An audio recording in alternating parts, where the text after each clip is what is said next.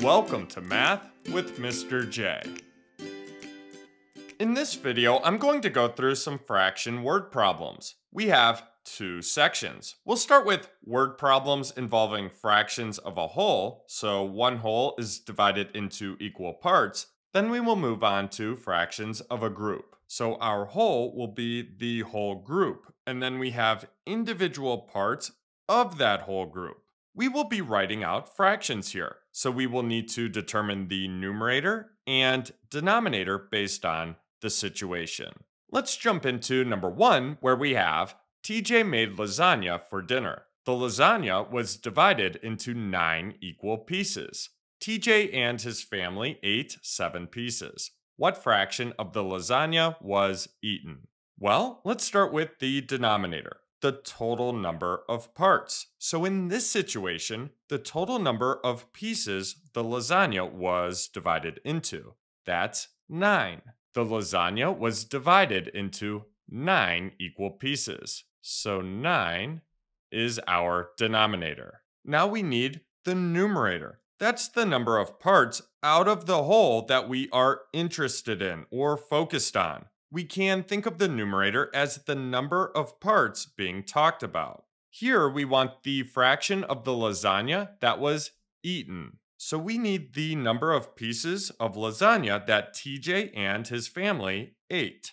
That's 7. TJ and his family ate 7 pieces. So 7 is our numerator. 7 pieces out of the 9 total pieces were eaten. So our fraction here, 7/9.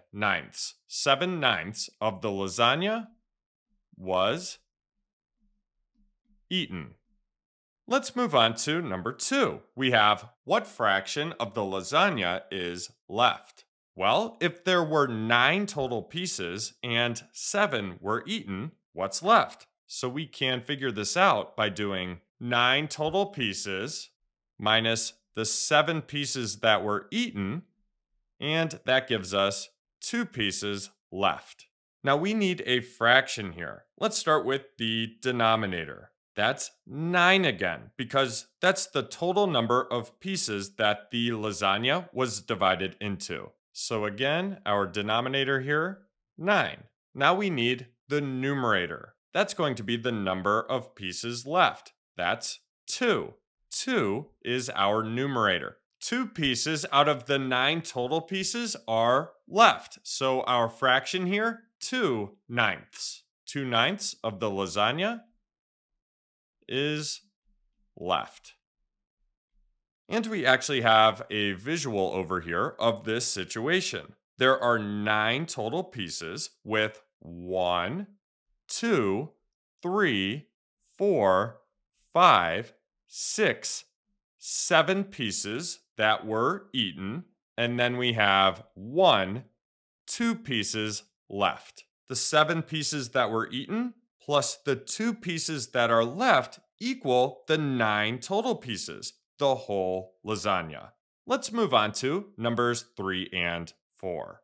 Taking a look at numbers 3 and 4, let's jump into number 3, where we have Chef Quinn baked a pie and cut it into 8 equal pieces. 5 pieces were eaten. What fraction of the pie was eaten, and what fraction is left? So we have 2 questions here. Let's start with what fraction of the pie was eaten. And we will start with the denominator. So we need the total number of pieces that the pie was cut into. Well, that's 8. The pie was cut into 8 equal pieces. So 8 is our denominator. Now we need the numerator, and we're starting with what fraction of the pie was eaten? Well, 5 pieces were eaten. So 5 is our numerator. 5 pieces out of the 8 total pieces were eaten. So our fraction here, 5/8. So 5/8 of the pie was eaten. Now let's go to our second question. What fraction is left? Now there were 8 total pieces and 5 were eaten. That means we are subtracting 5 from the 8 total pieces. That gives us 3 pieces that are left. So let's write a fraction here, and we will start with the denominator, which is going to be 8 again. 8 total pieces. So denominator of 8, and then our numerator is going to be 3. There are 3 pieces left. So numerator of 3. 3 pieces out of the 8 total pieces are left. So our fraction here, 3/8. 3/8 of the pie is left. So 5/8 of the pie was eaten, and 3/8 of the pie is left. Lastly, let's move on to number 4, where we have Miley divided her garden into 4 equal sections. One section is for tomatoes, one section is for peppers, one section is for lettuce, and one section is for flowers. What fraction of the garden is for tomatoes? So let's start with our denominator here, which is going to be the total number of parts, the total number of sections that the garden was divided into. Well, the garden was divided into 4 equal parts, 4 equal sections. So our denominator is 4. Now we need our numerator. So the number of parts out of the whole that we are interested in, that we're focused on. Well, we want what fraction of the garden is for tomatoes. Tomatoes are going to go in one section. So 1 out of the 4 sections is for tomatoes. Our fraction here is 1/4. 1/4 of the garden is for tomatoes. So there's our first section, fractions of a whole. Let's move on to fractions of a group. Now we're going to go through some fractions of a group word problems. Let's jump into number 1, where we have Bo has 7 pencils in his backpack. 4 pencils are blue and 3 pencils are yellow. What fraction of the pencils are blue? Let's start with the denominator. So the total number of parts that make up the whole group. Well, that's 7 pencils. Bo has 7 pencils in his backpack. So that's our denominator, 7 pencils in total. Each one of those pencils is an equal part of the whole group. Now we need the numerator. That's the number of parts out of the whole that we are interested in, that we are focused on. We can think of the numerator as the number of parts we are talking about. We want what fraction of the pencils are blue. So the number of blue pencils is going to be our numerator. Well, Bo has 4 pencils that are blue. So 4 is our numerator. 4 out of the 7 pencils are blue. So our fraction here, 4/7. 4/7 of the pencils are blue. Moving on to number 2, what fraction of the pencils are yellow?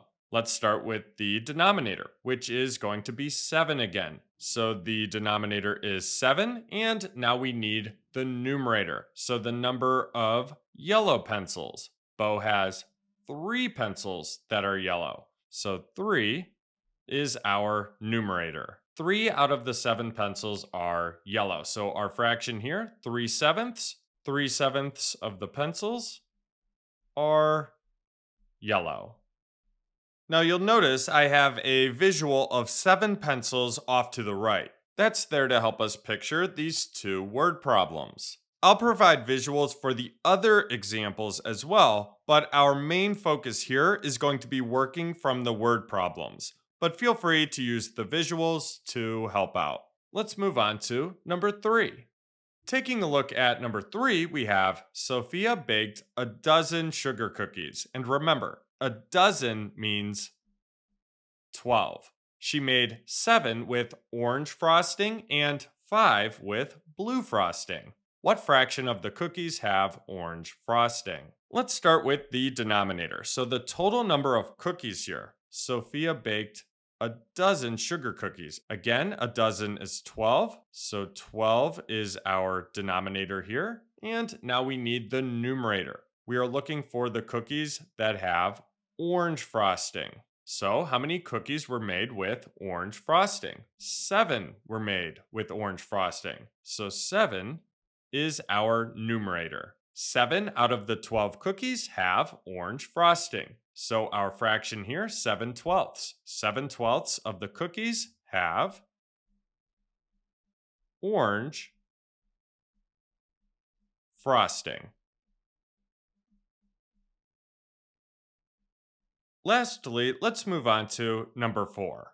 Taking a look at number 4, we have Donovan has 11 red marbles and 5 yellow marbles. What fraction of the marbles are red? Let's start with the denominator. So we need the total number of marbles here. Now, the problem doesn't directly tell us how many marbles Donovan has, but we can figure it out with the information that was given. He has 11 red marbles and 5 yellow marbles. So let's add those to see how many marbles he has in total. 11 plus 5 gives us 16. So Donovan has 16 marbles in total. That's our denominator.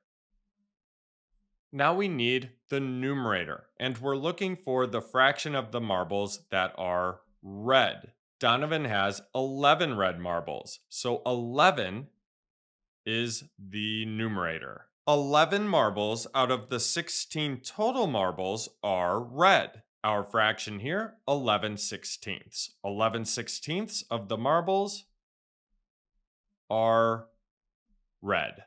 So there you have it. Those were some word problems to help our understanding of fractions. I hope that helped. Thanks so much for watching. Until next time, peace.